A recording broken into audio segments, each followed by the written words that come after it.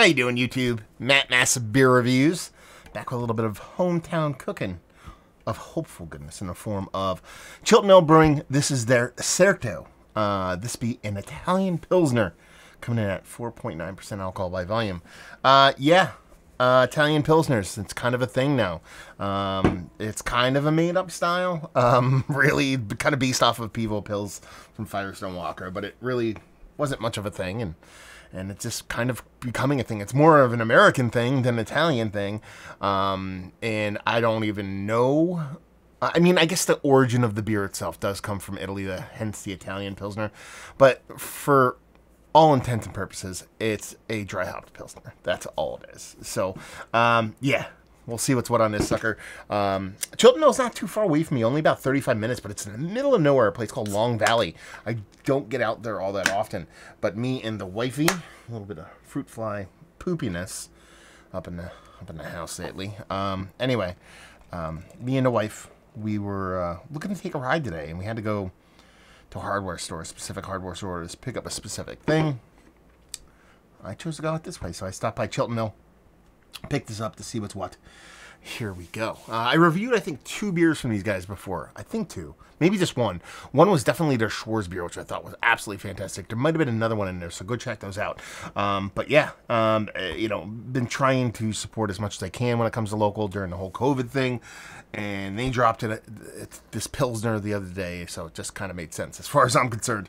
Yeah, I mean, that looks really nice. A lot of times when I don't want to say small or new breweries, they're both small and new, but when they tend to produce a Pilsner for the first time, they tend to come off a little bit more kind of malty, a little bit more dark.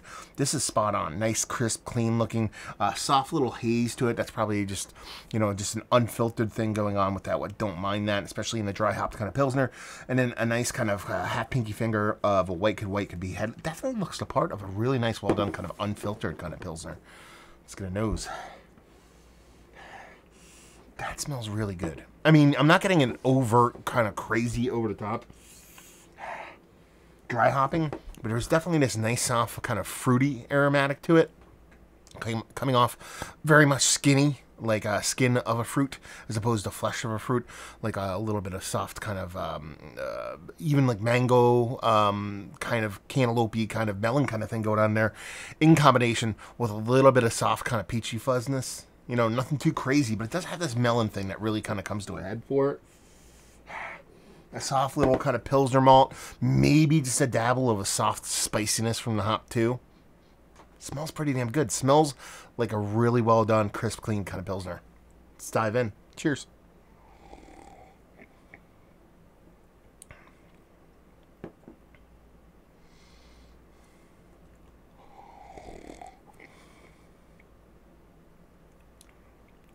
That's a really good beer.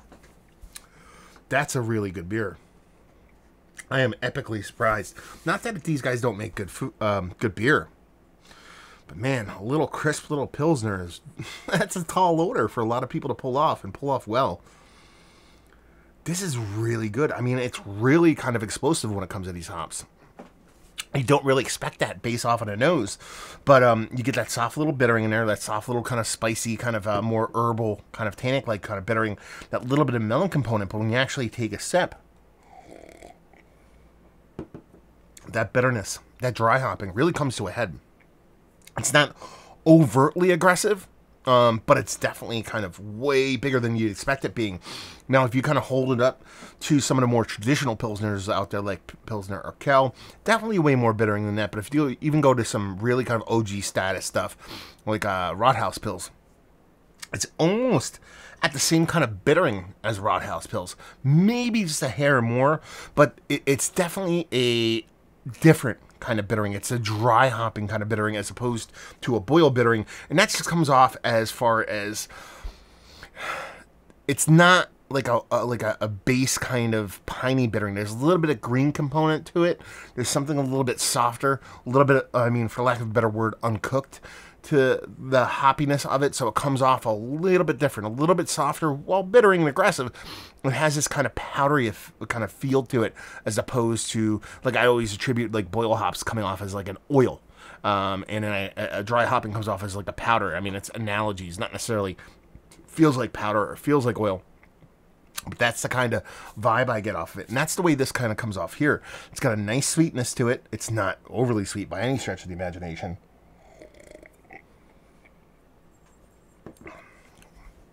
The way that bittering comes through, you still get that little bit of melon characteristic. None of that real peachiness I was talking about. It's all about kind of a soft little like melon vibe to it. But it really is this kind of traditional Euro hop. I don't know if it's Zazie or whatever kind of hops they put in there. They come off, but they come off as that bittering with a little bit of green, a little bit of herbalness to it, that little bit of softness, and a really crisp, really clean, I can't express that enough, well-made Pilsner. This beer does not suck. Yeah, I am blown away, actually. Like I said, it's not so much that I didn't assume they, Chilton would make a good beer, because I've had their beers and I've enjoyed them. But this is a really hard beer to make.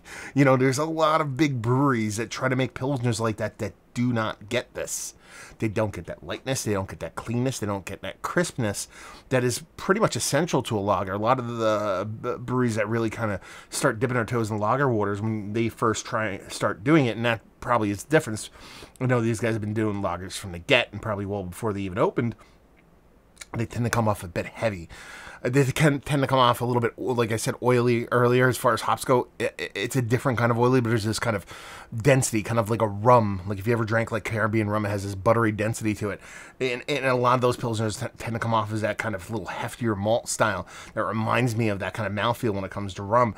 That's not here. This is absolutely 1000% in crispy boy territory, and it is just absolutely fantastic. Honestly, this is amazing beer. I love this beer. I want all of it, all the time. Yeah. I don't know what else to tell you. I mean, it's not overly complex. It's delicate, soft, it's pretty. But at the same time, it's expressive. Kind of everything I want in a beer. It's a session beer. It's under 5%. While it is aggressive enough, it's not going to weigh heavy on your palate. I'm going to stop gushing and just say this is fantastic. Let's talk about it. Is this one of the better Pilsners that I've had as of late? Yeah. It's one of the best. It's Mount Rushmore status. I love this beer. I want this beer in my life all the time. Now I have to go there all the time. Does not suck that they're not too far away. Bag availability, a little bit pricey. Let's put it that way. I mean, it's COVID times. I don't have problem paying a upcharge when it comes to kind of to-go beers and stuff like that. But I got 3 crowlers, all of like sub 6% beers. Like one was a Maibach, one was a little pale ale. And then this one, and I think it was for 3 32-ounce growlers. It was 43. I want to say $43. 43. I think that's right. So I mean, what's that come out to? What's that? That's $14, right? $14. Maybe a little bit more. Yeah, a little more than $14 a crowler. It's a little bit pricey when it comes to a crowler. I'm not going to poop on it too much, especially right now with breweries needing the dough. I have no problem paying that. But, for a, sub 5% Pilsner crowler, I'd like it to be a little closer to 10 than closer to 15. Let's put it that way. And leave you with, if you like what, will you like this? If you like well-made beer, if you like Pivo Pils, if you like really sunshine Pils, if you like really well-made, really well-done Pilsners, but you want that added extra oomph of a subtle yet impactful dry hopping, this is it. I mean, let's put it this way. When breweries open, there's a couple different angles they take at beer. Mostly in today's world, when they open, they definitely lean heavily into hazy IPAs, pastry stouts, those kind of things. These guys opened, they had a Schwarz beer, they had black IPA, they had Maibach, they had their pale ales, they had their hazies and stuff like that. But you could tell the person that opened a brewery really dug and loves kind of traditional styles, and it shows in the beer. So it's kind of one of those things where there's a lot of breweries that lean into traditional styles, and that's kind of what they do without, I don't know, bringing modern kind of hop brewing technique to the table. And I think this is a kind of a beautiful combination of those two, because you're getting a really well done, fantastic Pilsner with that new school kind of dry hopping the Italian Pilsners have brought to a head. So yeah, if you like good beer, man, this is worth checking out. So there you go. Another review in the books. Hopefully you guys enjoyed it. Down there if you want to talk about it. Massive Beers if you want to check me out doing the social media stuff. Beer Massive. Want to check me out doing the whole podcasting thing. And hopefully you guys enjoyed the review as much as I did. Hopefully you're enjoying a nice little Italian Pilsner right now, and hope to see you next time. Cheers.